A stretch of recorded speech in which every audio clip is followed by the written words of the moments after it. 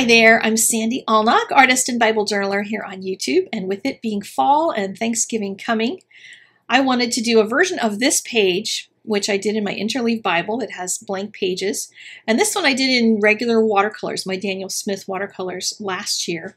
But this year I thought I would try it using some Hydrus watercolors, and I'm doing this in my Bible Journaling Made Simple workbook, which I've been working through all month, just kind of playing on different pages. And there's a big section in the back with completely empty pages. They just have lines on them, so you can go crazy practicing whatever you want back there and not have drawings getting in your way.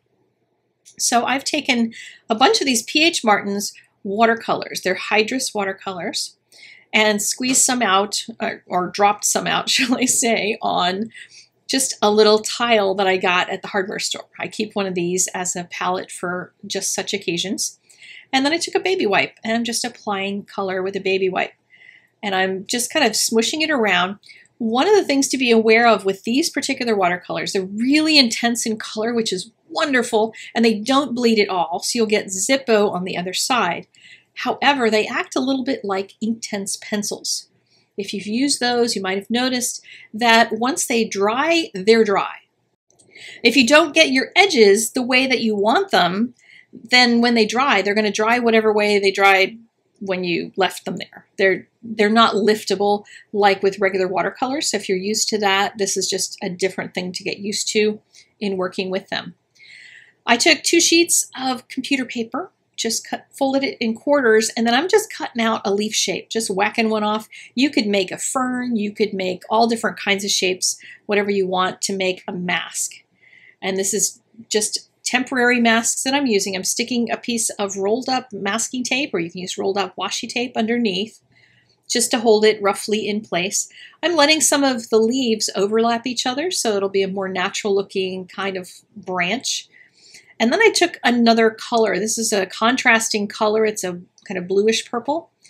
And I put some red on my palette just in case, because this is a really strong blue and I wasn't sure what it was going to do.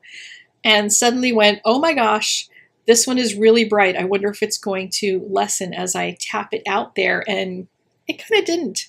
It was a little bit on the overly blue side. But depending on what you want to do with yours, you might decide that's exactly the effect you want. I wanted something that felt a little more purple. And so this was not as much of a bluish purple as I hoped. So I took some of the pink that I had used earlier, a pinkish red, and squeezed out some drops into it and mixed a better purple. And so that worked a whole lot better. I didn't mix it with anything other than just dropping it in there, and I let my baby wipe do the mixing for me. And then I could take these colors and just start spreading them out around the outside edges of all these leaves, knowing that I have the leaves underneath in those beautiful colors that are going to show as soon as I take these masks off. It's just such a beautiful technique. You could do this with flowers. You could do this with any kind of shape that you want to cut out of a piece of paper. If you have dies that you want to cut out some out of just some light computer paper and do this with, you could create all kinds of negative shapes here and create this kind of a look. So I'm just going to continue going around the rest of the page, getting some of the color in between each one of those little sections in between leaves, and then taking some of the pink, and I just wanted to pink it up again because it was still feeling kind of brownish purplish. So while it was wet, I wanted to make sure I got the pink in there and to brighten it up with that, because as soon as it dries, it dries. But peeling these off just very gently so that I don't rip my workbook paper, just grab those little rolls of tape, and look how gorgeous that is. Just absolutely beautiful.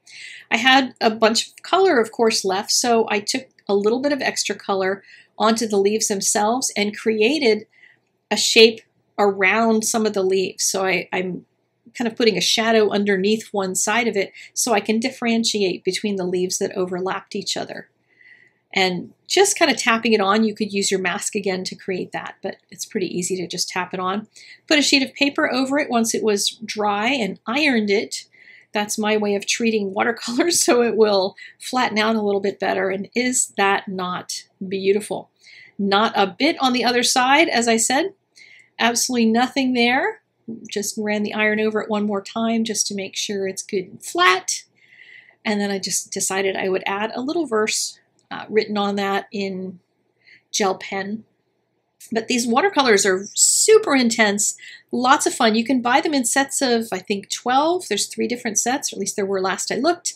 And they're also available in onesies. So if you want to just buy a couple of your favorite colors, there's a link in the doobly-doo if you want to go see more about those watercolors. They're really fun and interesting to use to do some different techniques and get a really different look in your Bible journaling.